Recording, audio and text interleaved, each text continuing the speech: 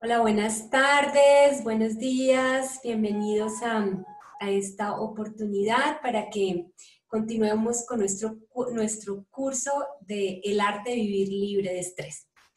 Entonces, ya hoy con nuestra tercera clase terminamos este curso y bueno, los invito para que para comenzar nos sentemos cómodos, respiremos profundo y disfrutemos de este espacio de desarrollo personal que te compartimos hoy. Entonces, bueno, vamos a retomar nuestra clase nuevamente. En la clase anterior estuvimos hablando sobre todo el tema del beneficio de la calma, la reflexión, todos esos mitos que hay con respecto al estrés. Y hoy vamos a trabajar sobre el papel de la meditación Raja Yoga en la reducción del estrés o en la eliminación del estrés. Para comenzar, vamos a darnos como unos minutos y vamos a reflexionar sobre la clase anterior. ¿Qué aprendizaje hubo? ¿Qué de lo que oíste, hablaste o pensaste fue importante para tu vida?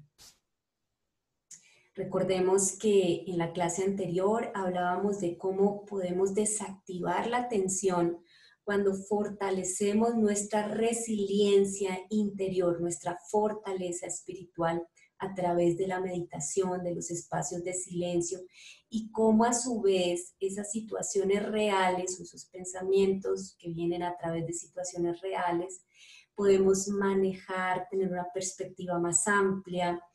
Y por otro lado también esos pensamientos irreales a través de la imaginación, cómo poderlos controlar también con la meditación y empezar a desarrollar ese autoconocimiento, esas conversaciones positivas de bienestar y sobre todo esos nuevos hábitos de pensamiento positivo y fortalecido, poderoso.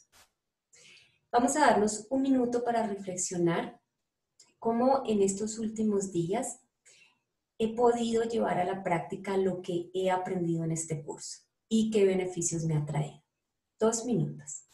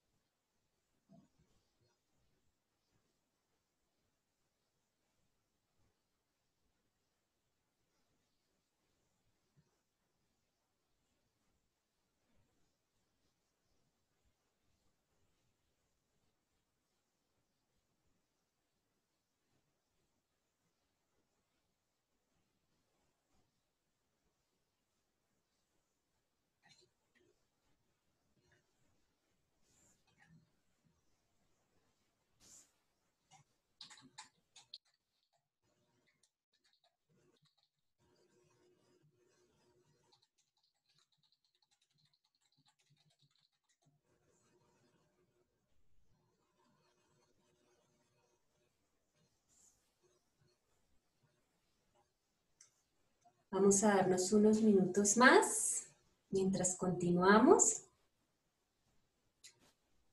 y vamos a ir reflexionando. La idea es que después podamos hacer una meditación y experimentar un poco más los beneficios del silencio y la meditación para la eliminación del estrés.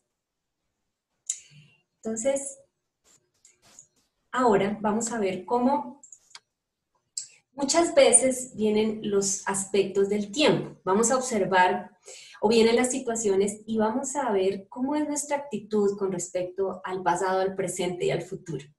¿Sí? Muchas veces viene una situación y que es del tamaño de una mosca, pero nosotros vemos la cabeza o vemos esa situación exagerada, como vemos aquí en la imagen, un monstruo, y resulta que la situación es como una mosca. Pero nuestros pensamientos, nuestras creencias o nuestra nuestro patrón de pensamiento hace que reaccionemos de manera automática, como lo veíamos en el primer ejemplo, durante la primera clase, cómo respondemos de manera instantánea, sin pensar, y vemos las cosas de manera exagerada. Una tormenta en un vaso con agua, o hacemos lo que es del tamaño de una mosca, el tamaño de un monstruo. Entonces, las situaciones vienen y muchas veces se nos olvida mirar tanto el pasado como el presente, como el futuro. Entonces, cuando vemos esos tres aspectos del tiempo, tanto el pasado como no solamente en el presente en el que estamos, sino también en el futuro, podemos ver el equilibrio, podemos entender que puedo manejar estas emociones que estoy sintiendo ahora, puedo manejar estos pensamientos que estoy teniendo ahora y darles una objetividad y un tamaño real. Sí, las situaciones como lo veíamos la clase pasada pueden ser reales, pero mis pensamientos los puedo controlar y por ende puedo elegir qué experiencia interna, qué sentimientos y qué emociones estoy generando respecto a esos pensamientos.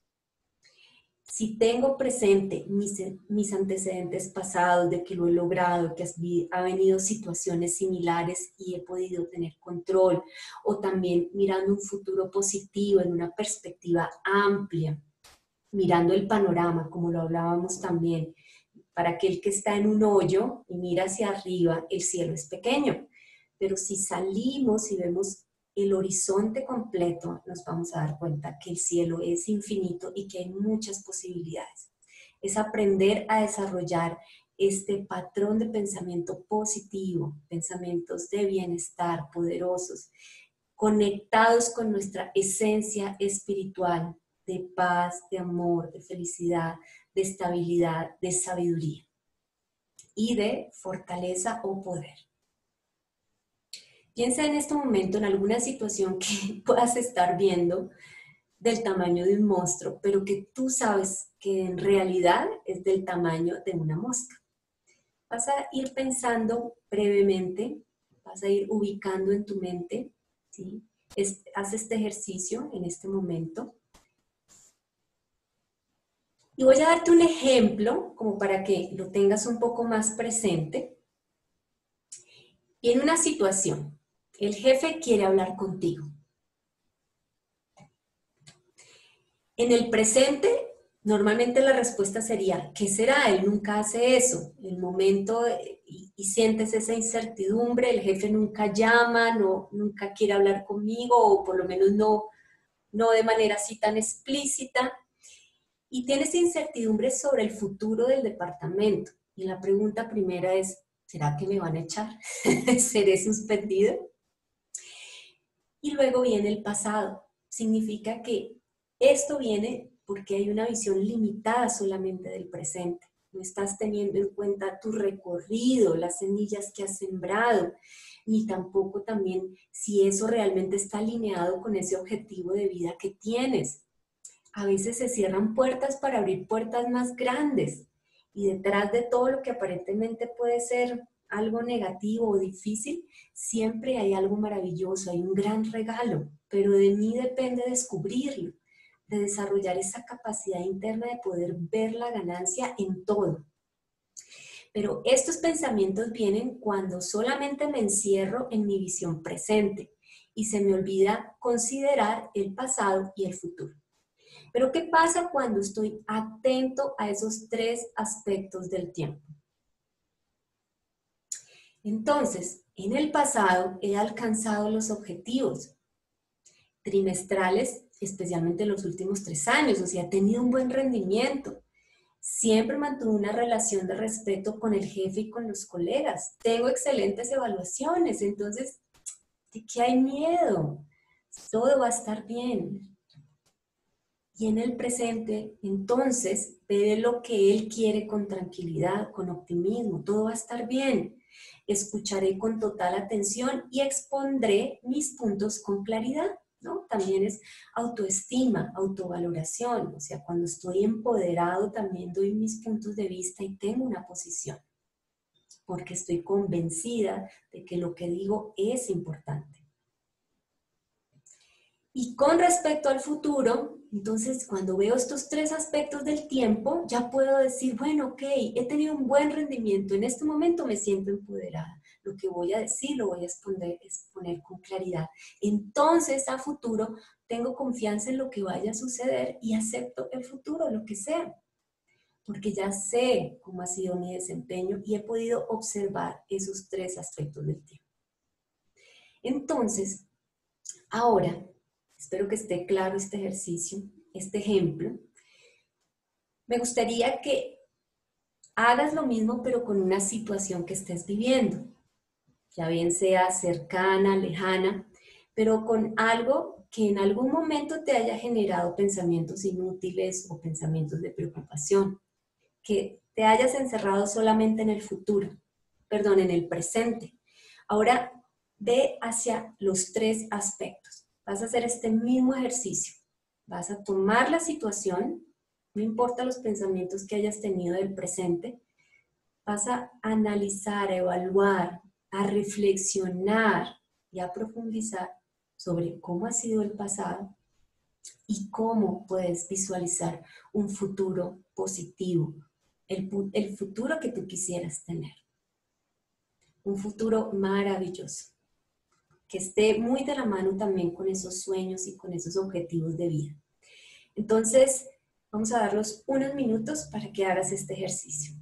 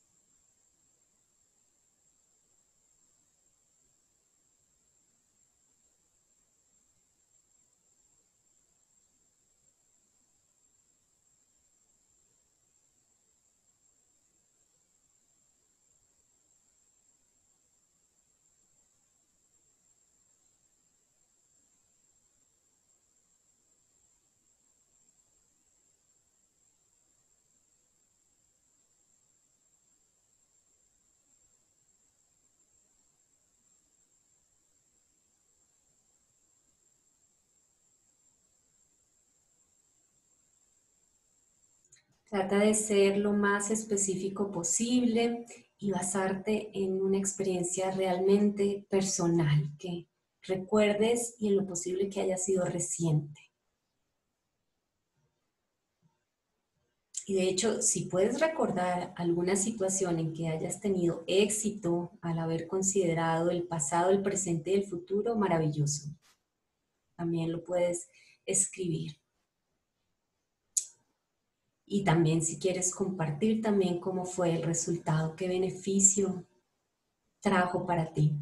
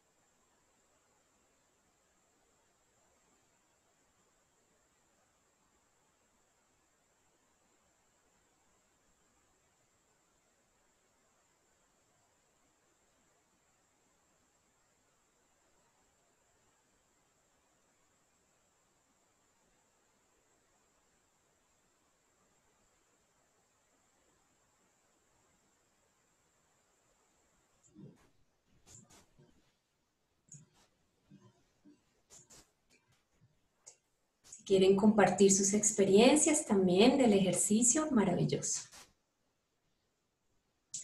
Ahora vemos acá el poder de acomodar. Espero que con el ejercicio anterior te hayas dado cuenta que un gran aliado es la confianza. La confianza nos permite tener esa solidez y esa estabilidad para poder caminar firme y podernos mantener estables aunque tambalee el barco. Yo pueda mantenerme íntegra, inamovible, insacudible y continuar. Ahora, con el poder de acomodar, es lo que vemos ahora en la imagen.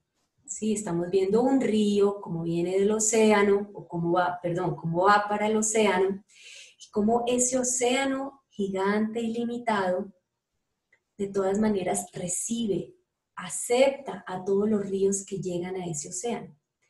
Pero sin embargo, también no importa por dónde pasa un río, el océano lo acomoda. Entonces es la capacidad también que tenemos de adaptarnos a las situaciones, a las personas.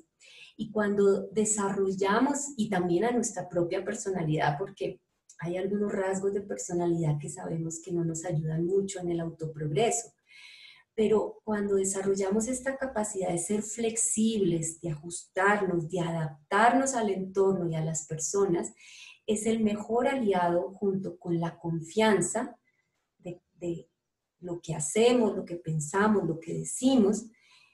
El poder de acomodar es el mejor aliado para nuestra felicidad.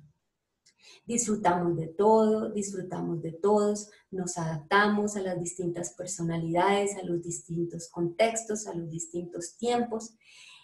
Y en este caso, me gustaría que reflexiones un poco más con respecto a tu situación presente o a lo que quieras resolver en tu vida. ¿Cómo esto del poder de acomodar está relacionado con tu convivencia presente o con tu situación presente? ¿Cómo lo puedes poner en la práctica? Y bueno, los mejores deseos para que tengas la determinación y el coraje de hacer los cambios que necesitas hacer para tu bienestar. Entonces vamos a darnos 2 minutos para reflexionar y responder personalmente esta pregunta.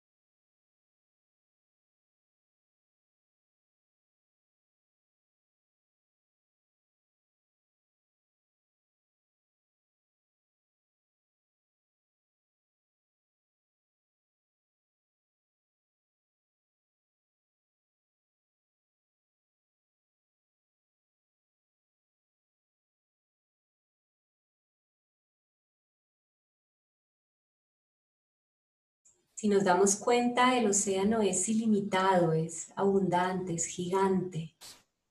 Asimismo, puedo reflexionar sobre cómo está siendo mi corazón y mi mente. ¿Realmente está siendo generosa, abundante, para poder adaptarse, acomodarse? ¿Qué cosas puedo desarrollar más en mi vida para poder aumentar este poder de la flexibilidad o de la acomodación?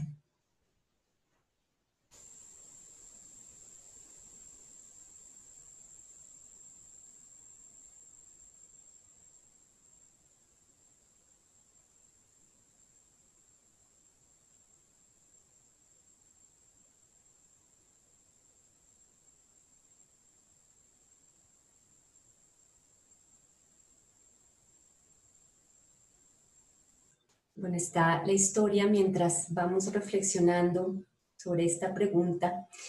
Está la historia de alguien que normalmente tenía que pasar por un trancón, como decimos aquí en Colombia, un tráfico de carros de 1 hora para llegar a su trabajo, y al comienzo se quejaba y era muy difícil de aceptar para esa persona 1 hora de tráfico para llegar todos los días. Entonces un día vio la oportunidad de escuchar charlas, conferencias online mientras manejaba, de utilizar ese tiempo de manera maravillosa, ponerse al día en sus ideas, organizar su mente, planear proyectos, utilizar ese espacio de reflexión y de autoprogreso mientras llegaba a su trabajo. Y fue tan maravillosa la experiencia y cómo ella convirtió algo que aparentemente podía ser un problema en una oportunidad de crecimiento personal, que ya después, cuando la situación mejoró y el tráfico fue más fluido, ya ella extrañaba ese espacio, extrañaba el tráfico para poder utilizar ese tiempo valioso en su vida. Entonces, de la misma manera, ¿cuál es mi capacidad de ver todo como una oportunidad y una ganancia? ¿Qué tan flexible y generoso soy en mi mente y mi corazón para poder adaptarme a todas las situaciones de la vida y poder ver el regalo y la gran oportunidad que hay detrás de todo y de todos? Vamos a, después de esta historia, la idea era como tomar un poco de inspiración y cada uno contextualizarlo, ¿sí? En su propio mundo, en su propio contexto, cómo puede convertir esa situación en una oportunidad y en un regalo. ¿Cómo puedes desarrollar ese poder de acomodar y desarrollar esa flexibilidad también en tu mente? Un minuto más.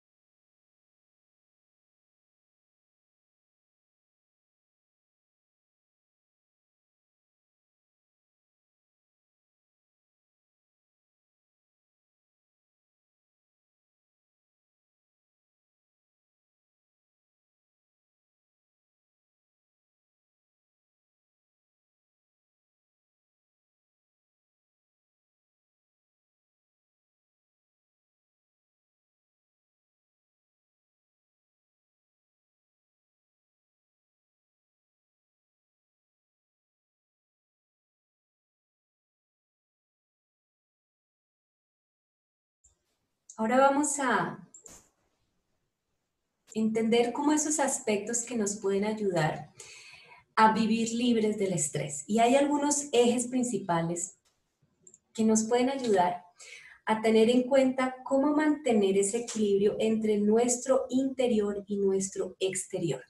Es decir, que haya esa coherencia interna entre nuestros sueños, nuestros propósitos de vida, nuestras proyecciones y a su vez cómo externamente lo estamos realizando de manera coherente. Entonces, el primer eje es la meditación. En la medida en que yo empiece ese autodescubrimiento, empoderar el alma a través de esa energía espiritual en conexión con el alma suprema, retornar a esa identidad, recordar ese ser de luz que yo soy, eterno e inmortal, voy a poder fortalecer mi autoestima, mi autorrespeto, y asimismo voy a tener más confianza en el presente y en el futuro, y sabiduría también para saber cómo actuar, aprender y proyectarme con determinación. El otro eje es el propósito. Es alinear todo eso que estoy haciendo ahora a ese propósito. Por eso les decía que los mejores deseos para que tengan la determinación y el poder personal para hacer esos cambios que necesitan y empezar a hacer esas acciones que te van a ayudar a avanzar a ese propósito, a esos sueños que tienes en tu vida. Y que no solamente va a ser un beneficio para ti, sino también una inspiración para quienes estén cerca de ti. También el ejercicio, no solamente el ejercicio físico, sino también el ejercicio mental, emocional, de darte esos espacios de silencio, esos ejercicios de diálogo personal, ejercicio físico, por supuesto, el mantenimiento del cuerpo, el instrumento a través del cual nos desempeñamos en este mundo físico. Entonces, es un equilibrio, ¿no? Entre la mente, el cuerpo y, por supuesto, el alma, que es la que dirige todo. Y la alimentación. Entonces son 4 ejes principales y dentro de estos ejes también te invito para que incluyas el descanso y no solamente la meditación, el propósito, el ejercicio y la alimentación o la dieta, que nosotros te proponemos la alimentación vegetariana, sino también que revises ese equilibrio de descanso, de esas actividades que te dan bienestar, que te ayudan no solamente a utilizar el cerebro izquierdo, que es el de el hacer y el del hablar y la parte lógica, sino también el cerebro derecho, que es el de la creatividad, la innovación, las experiencias, la espiritualidad, el silencio. Y cuando estos ejes están en equilibrio, pues nuestra vida rueda fácilmente. Podemos tener ese bienestar completo entre nuestra vida interna y nuestra vida externa. Hay coherencia y todo funciona, como vemos en el dibujo, sobre ruedas. Entonces, como les decía, la práctica regular de la meditación Raja Yoga es una disciplina que la idea es que la incluyas todos los días, como almorzar, desayunar, comer, como bañarte, lavarte los dientes. Es igual al alma, debemos recargarla todos los días a través de la meditación. Y te invito para que aprendas a meditar. Si aún no has tomado el curso de meditación Raja Yoga, puedes visitar nuestra página www.bkcolombia.org y ahí vas a ver la programación de cursos de meditación online. También que actives tu vocación de servir. Es decir, cuando nosotros desarrollamos esa nueva forma de disfrutar la vida a través de dar beneficio a los demás, nuestro corazón se llena de bendiciones y nuestra mente se hace más liviana, más feliz, más contenta. Y por eso es que te conectes con eso internamente, todo lo bueno, todas tus cualidades, todo tu potencial, y lo utilices no solamente para ti, sino también para proyectarlo a los demás, y va a haber doble ganancia. La felicidad que sientes y la felicidad también que recibes al compartirla. Con el propósito, que todo esté muy alineado con ese objetivo de vida. Los ejercicios regulares, una recomendación es que sea todos los días media hora o si no 3 veces a la semana 1 hora, pero que empieces a tener cierta disciplina y en la medida en que veas los beneficios, pues eso te va a motivar a mantenerlo en el tiempo, a que sean hábitos positivos en tu nuevo estilo de vida saludable y espiritual. Y por eso el ejercicio, como vemos, nos ayuda también no solamente a crear esas endorfinas de bienestar en el cerebro, sino también nos ayuda a limpiar las toxinas que generan esas sustancias químicas que produce el estrés o la preocupación o cualquier tipo de pensamiento que no es de bienestar. El ejercicio nos ayuda a compensar, a revitalizar y a limpiar el cuerpo de toxinas y por ende nos sentimos livianos, contentos, con mucha más energía. Y bueno, nuestra sugerencia es que sea una dieta vegetariana o vegana.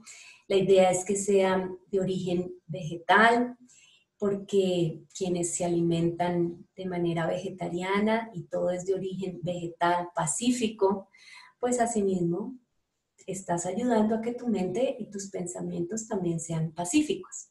Se ha comprobado que quienes tienen una dieta vegetariana son personas más tranquilas, pueden manejar mejor las situaciones, tener una mente más clara y además que te estás preparando para que tus meditaciones sean mucho más profundas y sean más significativas para que puedas experimentar mejor esa paz y esa estabilidad interior que nos permite a través del silencio y la conexión espiritual con ese ser de luz que cada uno de nosotros es. Estos 4 aspectos son importantes, estos 4 ejes son indispensables, son como las 4 paticas de la mesa. Si alguna falla, pues nos va a generar cierto desnivel. Entonces, cuando mantenemos este equilibrio en los 4, y te sugiero que todos los días hagas una autoevaluación, que te revises y reflexiones cómo vas. Como te digo, incluye también la parte del descanso en estos ejes. Y pregúntate en el día, ¿qué puedes mejorar? ¿Cómo puedes mantener más ese equilibrio? ¿Qué puedes hacer para mantener e incluir la práctica de la meditación de manera cotidiana? Lo mismo, tener un poco más de claridad qué quieres en tu vida, cuál es ese sueño de vida, cómo visualizas tu vida y si lo que estás haciendo está alineado o no.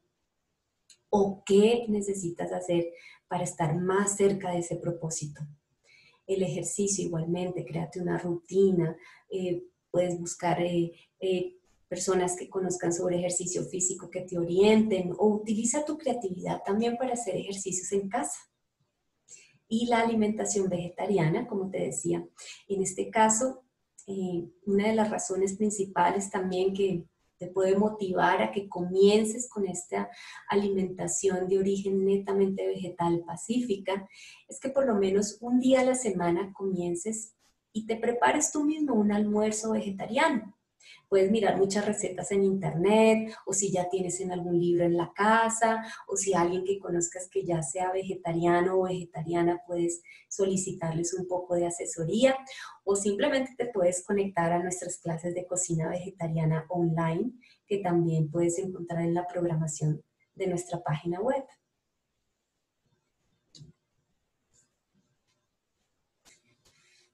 Ahora lo que vamos a hacer es un ejercicio simple. Ahora a experimentar, vamos a tener esta experiencia de paz. Ya tenemos un poco de información respecto a lo que podemos hacer, ir detectando un poco mejor esos cambios en el estilo de vida, esos hábitos de pensamiento que puedo desarrollar más y también esos hábitos de pensamiento que puedo disminuir al máximo. Y vamos a tener una experiencia de silencio. Me voy a sentar completamente en el presente. Nos vamos a sentar cómodos por unos minutos. Simplemente vas a disfrutar de estos momentos de silencio. Normalmente estás tan acostumbrado al ruido en tu mente o externamente. Vas a darte la oportunidad de respirar paz. Solamente ahora. Deja que tu mente suavemente se conecte con el presente.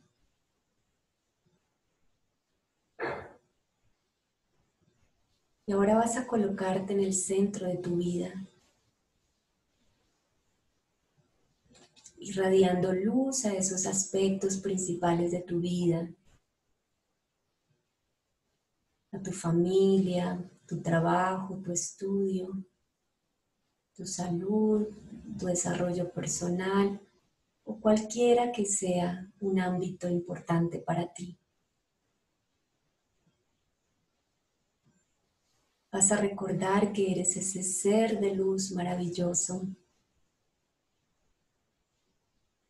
que dirige tu cuerpo, tu mente, tus emociones. Yo soy el alma, el ser eterno e inmortal. Voy a experimentar por unos minutos esta experiencia de ser un ser de luz.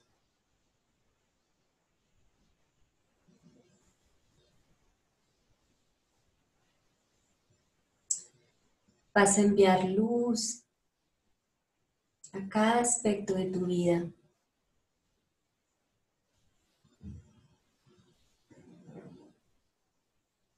¿Qué estás aprendiendo en la convivencia con tu familia, con tus compañeros de trabajo, con tus amigos, en todos los ámbitos de tu vida? ¿Cómo puedes ver el pasado, el presente y el futuro de tu creación? ¿Qué has aprendido?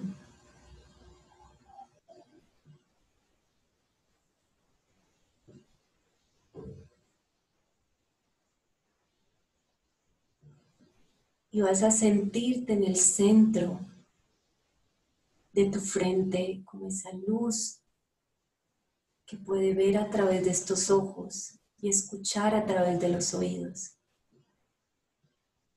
E irradio luz y vibraciones de paz a toda mi mente, a todo el cuerpo, a cada célula que se impregne de esta energía espiritual de paz.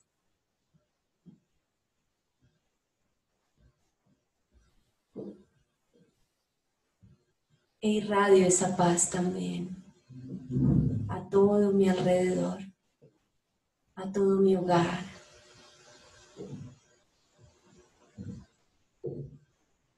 a todo mi mundo,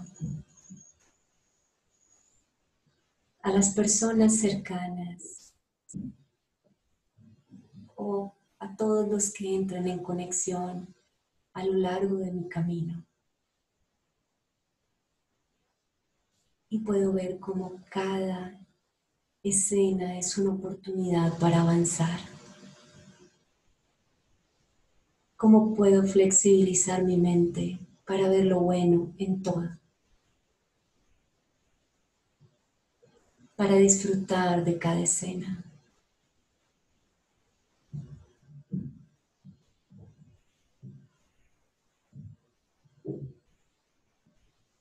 Para que mi corazón siempre sea generoso y abundante. Ya no soy un mendigo que está tomando y dependiendo de las fluctuaciones externas. Ahora soy un rey, un autosoberano, abundante internamente de paz, mi paz natural. Tan abundante y tan próspero como para irradiarlo generosamente a cada paso, a cada persona.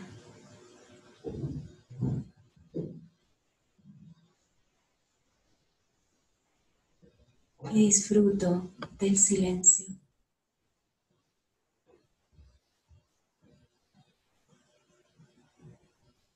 Emano esa energía espiritual de adentro. Tomo de ese ser supremo maravilloso, ese sol divino que me recarga y llena las baterías del alma.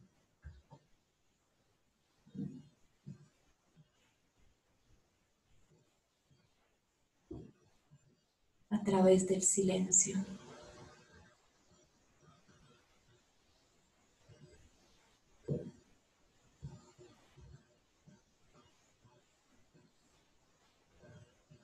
Siento como me lleno completamente de la luz de Dios,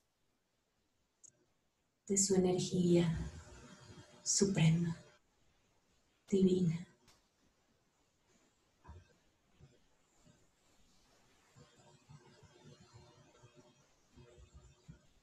Y siento como mi mente experimenta paz y mi corazón el amor de Dios.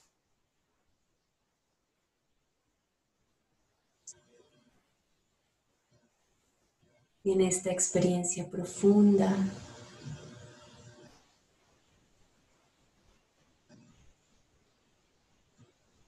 regreso suavemente. Om Shanti. Bueno, entonces espero que haya sido una buena experiencia esta meditación, que hayan realmente sentido un poco de paz y de disfrutar de la energía de Dios para recargar las pilas del alma. Y ahora vas a reflexionar sobre estos pensamientos con respecto a tu identidad espiritual. Yo soy el ser consciente que utilizo el cuerpo y determino mi vida. Y vas a sentarte en un asiento sutil atrás de los ojos y a sentir que eres esa luz que está en el medio de la frente y desde allí puedes ver como si fueran ventanas y puedes escuchar a través de tus oídos. Y en este silencio experimentas que eres eterno, inmortal, que diriges esta casa, que es tu cuerpo, tu mente, tus pensamientos, tus palabras, tus sentimientos, tus emociones, tus acciones. Eres el soberano de tu vida.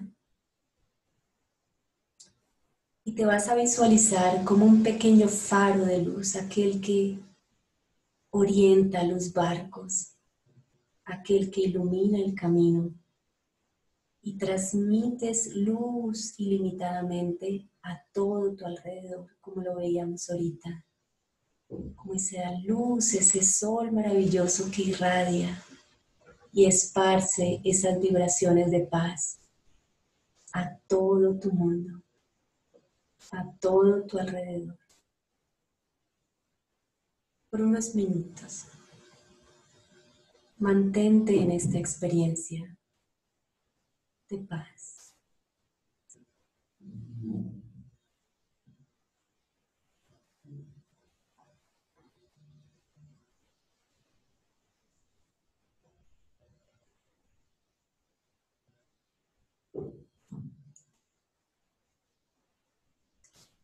Me gustaría que reflexiones y si puedes en una hoja, escribas ahora qué ha sido importante para ti de este curso.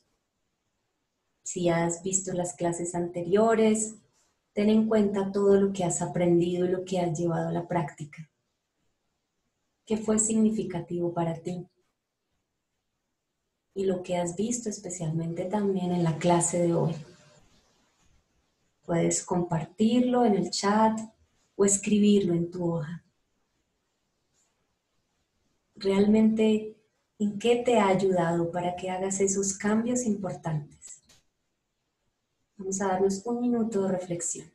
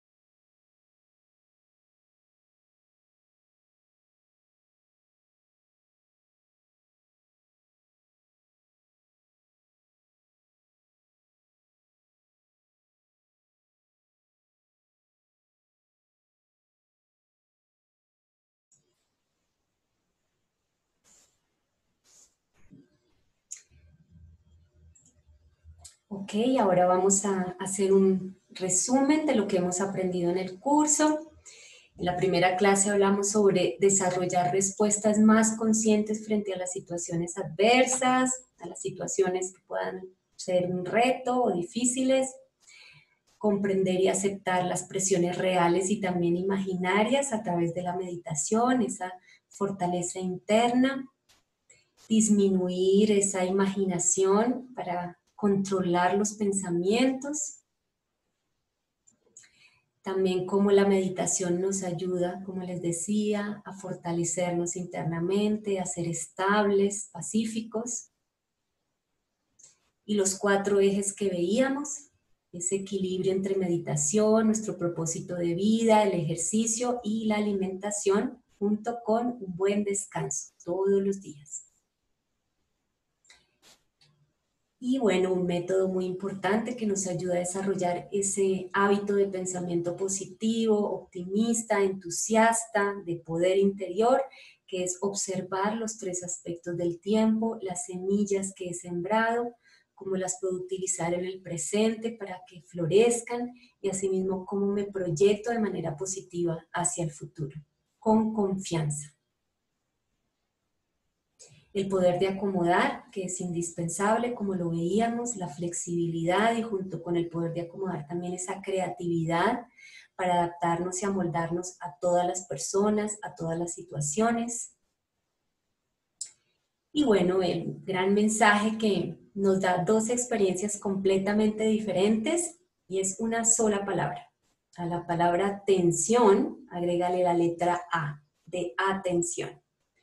Entonces, cuando tienes tensión, como ya lo veíamos, que lo puedes manejar o eliminar completamente cuando prestas atención a tu identidad espiritual, cuando recuerdas que eres un alma, que eres ese ser de luz inmortal que dirige completamente este reino, que eres soberano completamente de tu vida, empezando por tus pensamientos. Y entonces desaparece completamente cualquier pesadez en la mente, nos hacemos livianos, nos hacemos luminosos, nos hacemos como ese faro de luz que ilumina no solamente nuestras vidas, sino también a todas las personas a nuestro alrededor. Ahora, la invitación es que hagas tu plan. La idea es que después de este curso tengas claridad de cuáles son los pasos a seguir en las próximas 2 semanas. Aquí ves unos ejemplos en la imagen de lo que podrías hacer, pero la idea es que tú hagas tu propio plan. Escribas esas acciones que vas a realizar, que escribas la fecha, por cuánto tiempo, la frecuencia, cómo sabes que lo estás logrando. En fin, escribe todas esas actividades que a partir de hoy vas a empezar a realizar para lograr ese objetivo de vida, ese propósito personal, para mantener ese bienestar interior completo.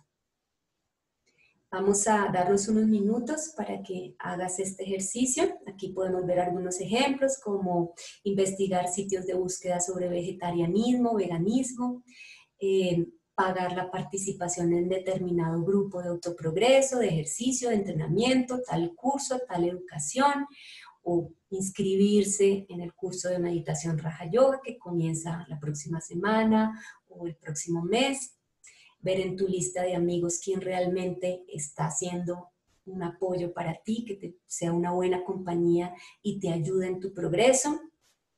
En fin, hay varias ideas que tú las puedes utilizar de acuerdo a tu contexto y de manera personal, para que puedas avanzar y tener claridad sobre los siguientes pasos a partir de este curso. Vamos a darnos 2 minutos.